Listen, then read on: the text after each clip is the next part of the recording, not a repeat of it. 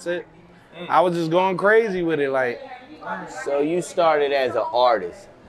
You eventually, now you into the DJ. Is there any artist that you would see, that you would like to work with? In the Philly? In Philly. We're going to start in Philly, then we're going to go beyond. But we're going to come on home first. It's a few. It's a bartender here tonight, Jen. Her daughter is fire, like natural talent. Like, what's her name? Give her a shout out. Don't do that to me. Wow. I am gonna give her a shout out, but I've been drinking and I don't want to fuck up her IG.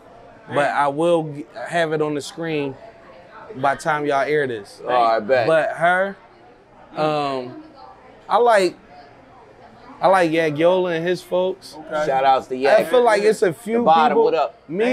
Me, what I do, like I'm on some Diddy shit with this. Like I can like go in the studio, not say a word on your song, and help you create a song. Like my specialty is giving an artist that can rap that record. So like I went to LA for 4 years. I ghostwrited for a bunch of people I can't say. Due to the NDA, and I did Under Armour commercials for Cam Newton. You could look them up. I done ran it up, Nissan. Like I've been like on behind the scenes with it for a minute, and I'm just like I want a bunch of us to fucking invade the industry, like on some Philly shit. But we just gotta like stay focused, stay out of fucking trouble, and get our head in the game. But how did you beat the streets? Like, like, you know what I mean? Because we know how the streets suck us up in Philly. Like a lot of us, like, you know what I mean? Like, we want to do certain things, but it's like we need money, or like how your upbringing was. Like, how was it to where that you beat the streets? I'm gonna think about this real good because I feel like this answer can change a lot of people's lives. And one thing I'm gonna say right now is you need to learn a craft. A craft, because when I was fucked up, I worked jobs. I ain't one of them niggas, I ain't never work a job, I got it. Nah, I worked at Maggiano's, I worked at Shake Shack, I worked at McDonald's for one day, like. What's you still work there, you still there, right? But if that's not you, you learn a craft. Literally, go on YouTube, find out a craft. I don't care if it's changing the oil on a car. You could put an ad on Facebook Marketplace, Craigslist, and offer up, yo, I'm a mobile oil changer. I pull up to your crib and change your oil and run up a bag off of that. I was hanging TVs. I learned how to do it off of YouTube. I was mounting people TVs in cribs that I wish I lived in. And also you meeting people with money. That can might like, yo, my man got a crib, or he got this job. That's my biggest attribute to get to the streets, yo. Learn a craft. You don't want to sell drugs and risk your freedom.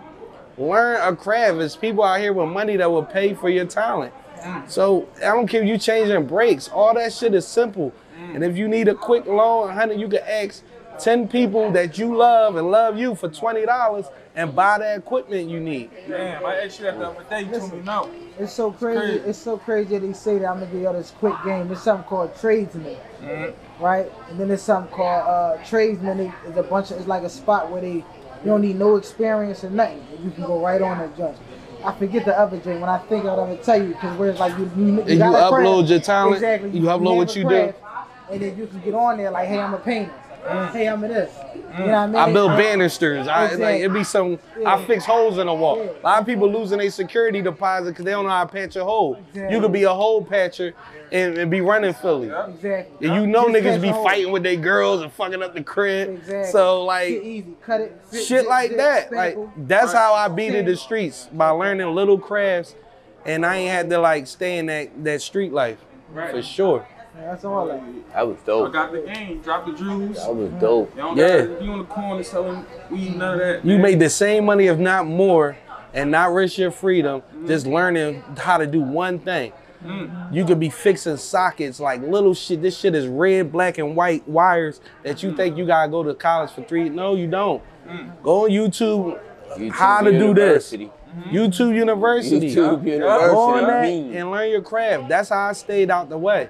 Right. And all I got is parking tickets and disorderly conduct. Right. I ain't got nothing crazy on my jacket because I learned some shit. Like, So do you feel the streets is the biggest problem with artists in Philadelphia? yeah, I do. Because a lot of jobs in Philly cater to women. Like, unless you a bar bat, a lot of people want to work in the nightlife, and the only job for a man in the club is the DJ, security, and the bar bat. If you ain't doing none of them, then you ain't got no job. So, like, again, that's why I tell them, learn a craft. There's other money out here to get. Like, you could start your own AAA on a local tip. Yo, you got a flare, come plug your shit, change your tire.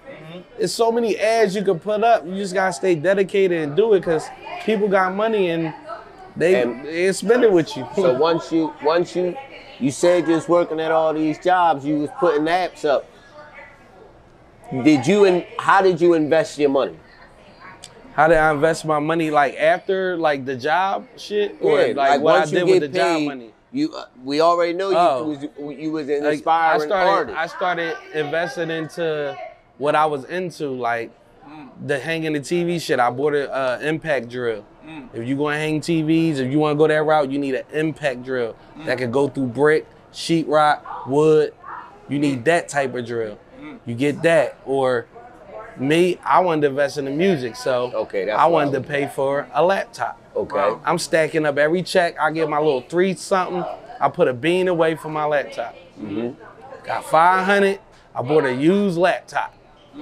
Now I'm back to Temple. Yo, who got the programs? I need Fruity Loops. I need Pro Tools. I need, you know what I'm saying? Yeah. I get into that. You know what I'm saying? My brother helped me out a lot of ways. DJ Dan, he went to Girard College, so he was working in there, cleaning dorms and shit over the summer. And he would like plug me in with different shit or give me his hand-me-down. Yo, this is my old laptop, this you. Like little shit like that. Like, So you really got it like, out the mud. yeah, we all was just working, like just trying to figure this shit out. Yo, we was fucked How's up. your relationship now? It's great. That's my little brother. Like, no, we was so broke. Like, it was so hot in the crib. We pushed the bed to the window and slept with our heads in the fucking window. Like, that's a moment I had with my brother. I remember that night. It was hot as shit. Oh man. And we got our fucking ass whooped. Hey, Darius, you gotta My come through, dudes was man. like, yo, y'all could have fell out. Y'all could have died. I would have went to jail. But like, we was fucked up together. Like, but yeah, that's bro, man. And we just grinded it out, man. For real. So we Philly First 48, we go find artists, we give them a platform, right? You the DJ right now. How can we make you up there? How can we help you to get up there to be compared or be better than Green Lantern, the Clues, all the other DJs? How can we help you do that? Because if you make it, then we got a slew of artists that you can help put on. So how can we help you? First, let me take a step back. Let's start with the artists, because when I went to A3C in Atlanta, y'all heard that? It's a music festival they do in Atlanta every year, and I sat with me and what's his name? He had He Holders record pool. We went down there and we waited to the end of the night to talk to DJ Holiday, which is Gucci Mane DJ